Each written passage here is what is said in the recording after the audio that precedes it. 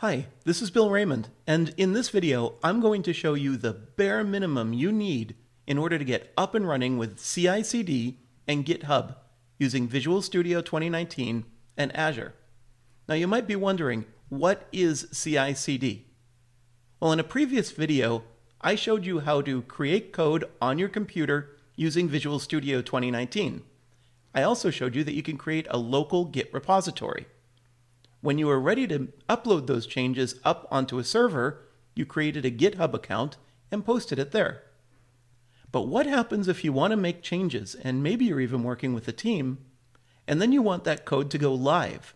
That's what continuous integration and continuous deployment is, and that's what we're going to cover in this video. Please don't flame me if I say something wrong. I'm not a full-time developer, and I'm just learning these things as I go along. Go ahead and use the comments section if you have something to share.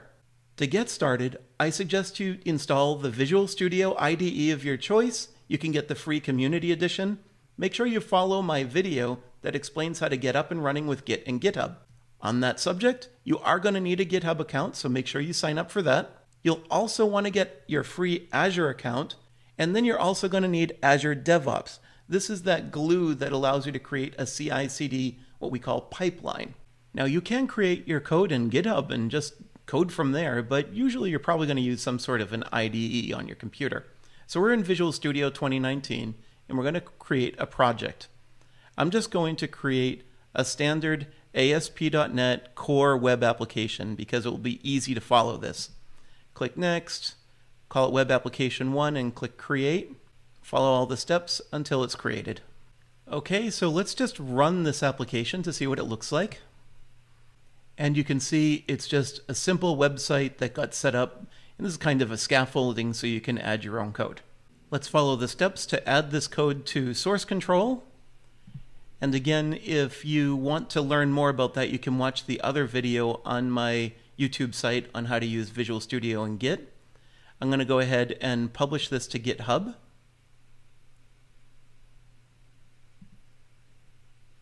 And we'll just check GitHub to make sure that it published properly, and you can see there's the web application 1. Before we go too far, we're going to need to tell Azure the target framework that we're using. So go into Visual Studio and find the project and right-click on it and choose Properties. You can see here the target framework is .NET Core 2.1. So far, we've created a project in Visual Studio and we've published it to GitHub. Now we can't just have GitHub throw that code into Microsoft Azure. We need to set up the place for it to land. So that's what we're going to do now. I'm at the Microsoft Azure portal, click Create Resource, then choose Web App, and then select a resource group. I don't have any, so I'm going to create a new one. And I'm just going to call that Bill YouTube Web Application 1 and click OK. And then I'll just give the instance details. I'll call it the same thing. And now here's that runtime stack that I was showing you before. We know that it's .NET Core 2.1 because we're just in Visual Studio and we checked for that. Okay? And we'll just leave everything else the way it is with the defaults. And go ahead and click Next. Next. And we'll go ahead and just create that resource so that that will be the landing area for our project. Great, that deployment's been created and complete, so we can click Go to Resource just so that we're at the page that we're going to use it. And you can see there's a URL that was created up here at the top right.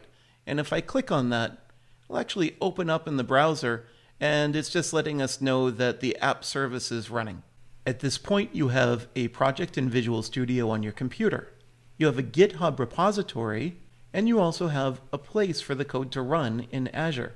Here we're at dev.azure.com or Azure DevOps, and what we're going to do is create a build. Now, here's the thing. We could come over here to Pipelines, and then go to Releases, and choose New Pipeline.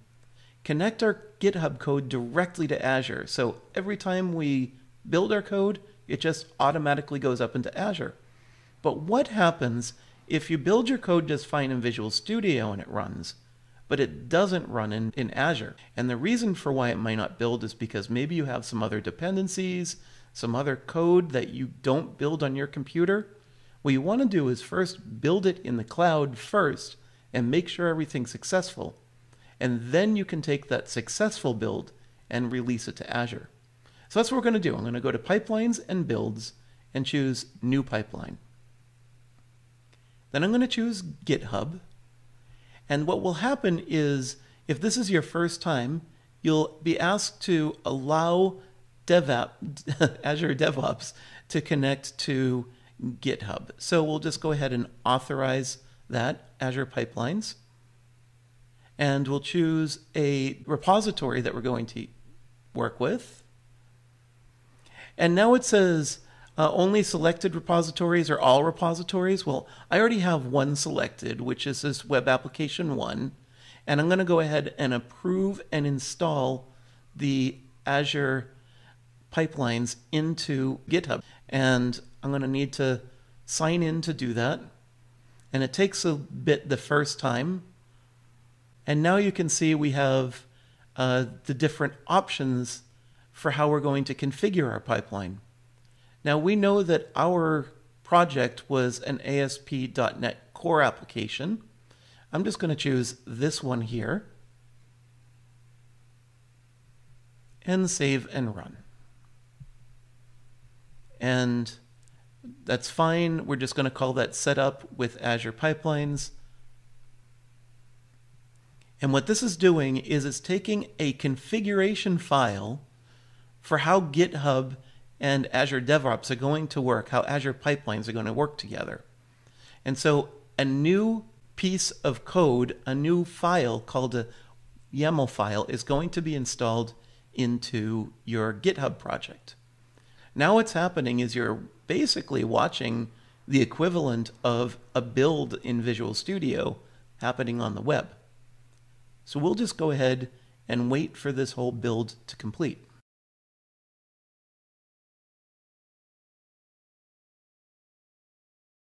Now what's nice about this is we can see whether or not it built successfully, and it did, but there is one warning, and if I click on this, you can see this note, test assemblies. That's perfectly okay for us because we didn't build any yet. I'm going to take a quick little diversion to show you two things that occurred in the background when we were setting up that build pipeline. First of all, I'm here at GitHub, so let's go ahead and click on this Web Application 1, and you'll notice that there is a new file that got created called azurepipelines.yml. That's that YAML file I was referring to. And if I click on this, you can see that Microsoft already set up the common settings for how the product is going to get built. You're going to have to look this up and read up on it. There's a lot of settings that you can add here, and there's a lot of configuration options. As you'll recall, we set up that build pipeline and a build occurred. So after the build was complete, it actually sends you an email. Azure DevOps sends you an email, and it looks like this. So this way you know exactly what's going on in your environment. Okay, so right now we're working with the CI part of CI/CD still. What I want to do is just make a change to my code and make sure that that build happens automatically. So I'm going to go ahead and just make a change to my code. I'm going to add a heading here and just do hello world and run the code, make sure that it works. I'm editing the index page, by the way. I don't know if I mentioned that. This is hello world on our index page. That's great. You can see it's changed over here in the Solution Explorer. I'll go to Team Explorer, changes, added hello world, commit that, and then sync it up to GitHub. Here in GitHub, I'm already inside of the repository, and here's the index page. Let's open that up, and there's our hello world text. Now we're in Azure DevOps, and we can see that the added hello world build is now starting. And there, now it built. So what we've done is we've basically created a pipeline that anytime we make a change in GitHub, it's going to automatically build in Azure DevOps. With the CI part working, we're now going to go to the CD part. Again, we're in Azure DevOps or dev.azure.com. I'm going to go to Releases on the left side here under Pipelines. Then I'll click New Pipeline. And I'm going to choose Azure App Service Deployment and apply that. Now, you can actually stage your deployments, and I'm still getting used to this, so I don't know all the details around it. However, one thing I will point out is there's this little exclamation mark here, and there's nothing that matches over here. It feels like you should be doing something over here, when in fact you actually have to address it by coming over here to this exclamation mark item and clicking on the link. Here's where you're setting up this stage. I'm going to click the pick list and choose my free trial, and then I'm going to choose the service name. And that's the one we created earlier in Azure. Remember, Bill YouTube Web Application 1. And I'm also going to rename this pipeline. I'll just put this in so that we have it matching our build pipeline. Now there's a bunch of options up here at the top. I'm going to click back here on pipeline because we're not done yet. Sure, this thing can build, build. It can push the code up to Azure, but what code? Well, if I click on Add an Artifact over here, this is where I tell Azure DevOps what should go up onto Azure. Now, this is also where I could have just chosen GitHub, and when I went and published my code up to GitHub, it could have automatically just sent up to Azure, but we're doing a build first, so that's selected. Now what I'm going to do is choose this, Web Application 1, and I'm going to use the latest build and click Add. Now, I'm going to click this little lightning bolt here, and you can see there's some continuous deployment triggers. I'm going to enable this first one, and this creates a new release every time a build is available. So every time I submit a build to GitHub, GitHub's going to then send it to the build pipeline, and if the build pipeline is successful, it will automatically publish up to Azure. So that's cool. Let's take a look at what this little lightning bolt does on this side. You can see there's a lot of options here, and you're going to have to investigate these. I'm still investigating them myself, but just do know you can actually make sure that code does not get published until you're ready for it to publish. As a matter of fact, down here on the bottom left, if I click this and set a schedule, I can even say when I don't want code to get released to Azure. You can see here Saturday and Sunday is turned off by default. I'm just going to disable that so code always goes up to Azure and close this. Now there's a lot of other options that you'll want to investigate, but we've set up the bare minimum in order to get our code up onto Azure. So I'll click Save and click OK. Now I'll come over here to Releases, and you can see it looks like it's ready. There are no errors. Now it's time to try and put all this together so we have a full CI/CD pipeline. Here we have our index page in the Solution Explorer, and I'm going to change this from Hello World to Hello Azure. I'll just run that to make sure it works. That's great. So on my local computer, the project built, and we have Hello Azure in the title. Once again, I'll go to Team Explorer. I'll click Changes, Added Hello Azure, commit that, then sync that up to GitHub by pushing it. Let's verify that the change went through on GitHub. I'll click on Pages, and Index, you can see it says Added Hello Azure. That's good news. And if I come in here, I see Hello Azure. Now we're in the Azure DevOps, and we can go to Builds, and you can see right now it's building Added Hello Azure. Nothing's going to happen yet until this is complete, the build. The build was successful, but let's see what happened with our release. I'm going to click here on Releases, and you're going to see there's an error message. Now what happened here? I'm going to click on this so we can take a look at the error message.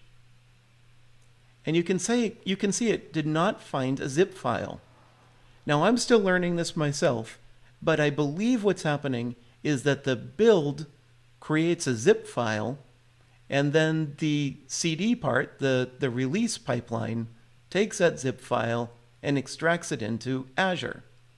And that zip file cannot be found.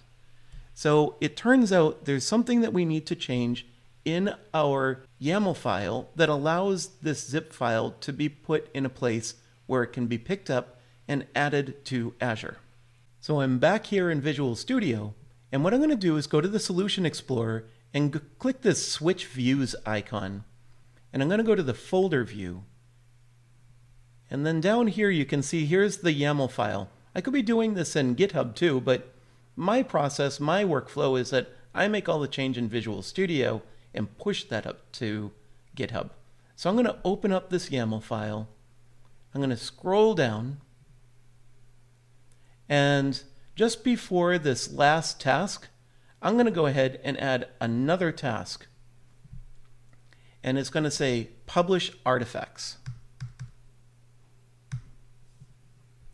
Specifically, it says -task: publish build artifacts at 1.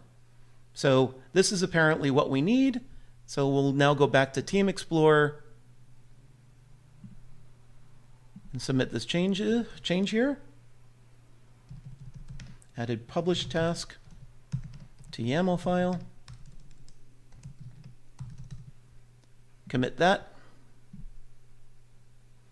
And now I'll go over here and sync it up and push that back to GitHub one more time.